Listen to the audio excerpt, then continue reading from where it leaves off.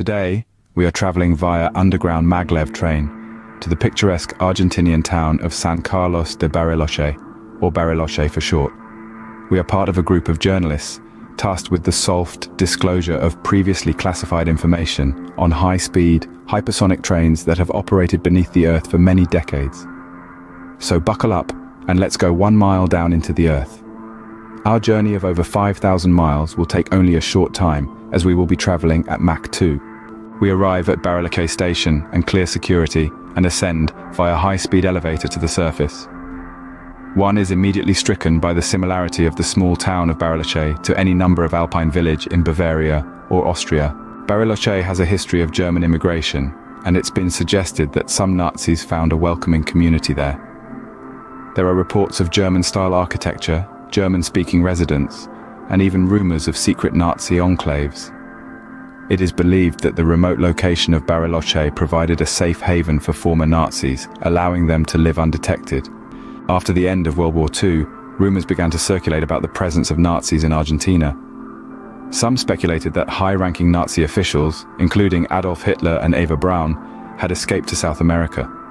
While the official account states that they died in Berlin in 1945, some believe that they managed to escape and start a new life in Argentina. One theory suggested that Hitler may have traveled to Argentina via U-boat, taking advantage of the country's large German immigrant population. Supporters of this theory point to alleged sightings of Hitler and Braun in Argentina during the post-war years. There are stories of individuals claiming to have encountered them, as well as reports of clandestine operations facilitating their escape.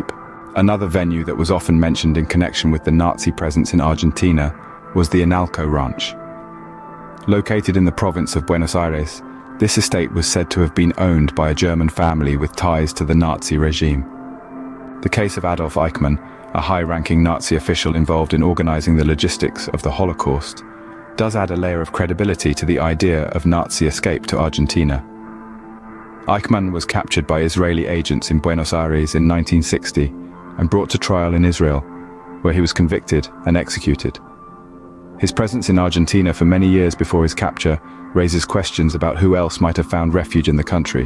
While some Nazis did indeed relocate to Argentina after the war, many were technically not war criminals, but those seeking refuge due to fear of prosecution. The Argentine government's historical sympathy toward Nazis, coupled with lax immigration controls, may have facilitated the entry of individuals associated with the regime. Our visit to Bariloche did not unlock any secret Nazi enclaves or evidence of Hitler's hiding place. We did find a remarkably Germanic town high in the Andes with many German-speaking residents and an eerily feeling of being in Bavaria. After consulting a map of South America, I noticed that the tip of Argentina is only a short distance to Antarctica. I decided to investigate whether the Maglev train network extended to the South Pole. That will be the topic of a future video.